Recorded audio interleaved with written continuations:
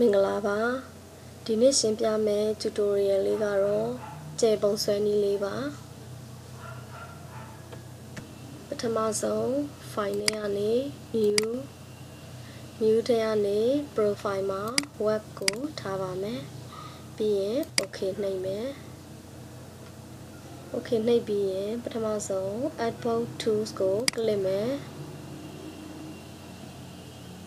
Show Center Marks ကို click ပြီးတော့ Center အမှန်မှတ်ပါမယ် Stroke ကို None လို့ပြောင်းပြီးတော့ Full ကိုတော့အနီးရှင်းလေးထားပါမယ်ဒါကမိမိနှစ်သက်တဲ့အရာထားနိုင်ပါတယ်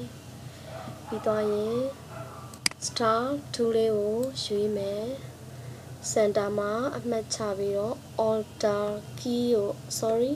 Shift Alter ကိုဖိပြီးတော့ကျယ်ပုံဆွဲပါမယ်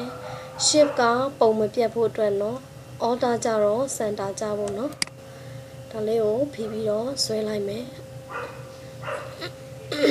ဆွဲပြီးရင် click ကိုအရင်လှုပ်ပြီးမှ Alter နဲ့ Shift ကိုလှုပ်ပါမယ်ပြီးသွားရင် Selection tool click ပြီးတော့ Deselect လုပ်မယ် Pen tool ကိုခေါ်ပြီးတော့ Color ကိုအရောင်နဲ့ဖြောတာလေးသုံးပါမယ်ပြီးသွားရင် Center နေပြီးတော့အမှတ်မှတ်မယ်ဒီမှာတစ်ချက်မှတ်မယ်ထိပ်မှာတစ်ချက်မှတ်ပြီးတော့စခဲ့တဲ့နေရာမှာပြန်ဆုံးပါမယ်ဒါပြီးရင် Selection tool ကို click မယ်ပြင်မှာ Deselect တစ်ချက်လုပ်ပြီးတော့ Select ပြန်လုပ်မယ်ပြီးရင် Rotate tool ကို click မယ် Center မှာနေရာချပြီး Alter ဖိပြီးတော့ click တစ်ချက်နှိပ်ပါမယ် click နှိပ်ပြီးရင် Angle ထောက်မှာ 72 ရိုက်ထည့်ပါမယ်ပြီးရင် Copy ကိုနှိပ်မယ်ဒါဆိုရင်ဒီလို shape လေးတစ်ခုရပါမယ်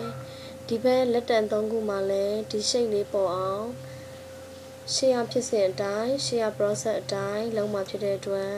Control D ကိုနှိပ်ပါမယ်နောက်တစ်ချက်နှိပ်မယ်နောက်တစ်ချက်နှိပ်မယ်ဒါဆိုရင်မိမိတို့လိုချင်တဲ့ star ပုံစံလေး 3D star ပုံစံလေးကိုရှာမှာပါအားလုံးကျေးဇူးတင်ပါတယ်